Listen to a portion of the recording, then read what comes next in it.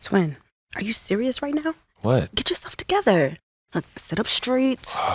Look alive. Yes. This is your first 2K interview, and you gotta kill it. Okay. All right. All Let's right. get it. Swish. Hey. I like that. That was a cool little handshake. Oh, thanks. Thank you. All right, guys, are we ready? You ready to roll? Yes. Cool.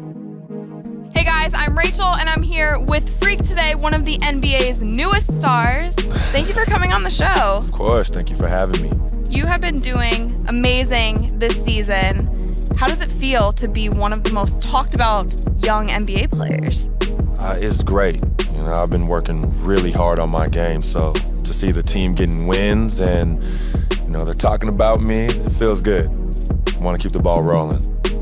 And we all know that your game on the court has been spectacular. Thank you. And I've heard that you're pretty good in NBA 2K also.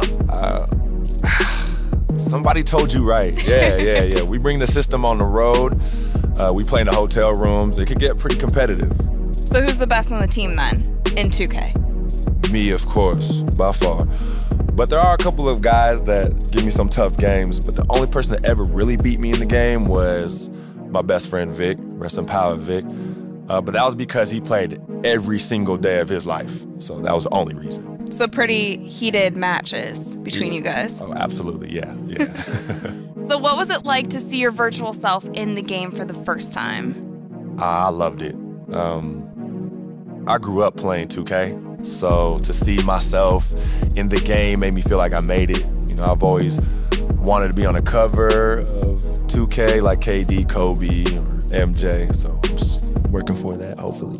Well, hey, if you keep playing the way that you are, you might be on our cover one day. Maybe. That would be an honor. I would love that. Well, keep it up. Keep working hard. Good luck for the rest of the season. And thank you again for coming on 2K TV. Thank you. I appreciate it. Thank you, guys. And you know how we end these interviews. High fives. High fives. All right, there you go.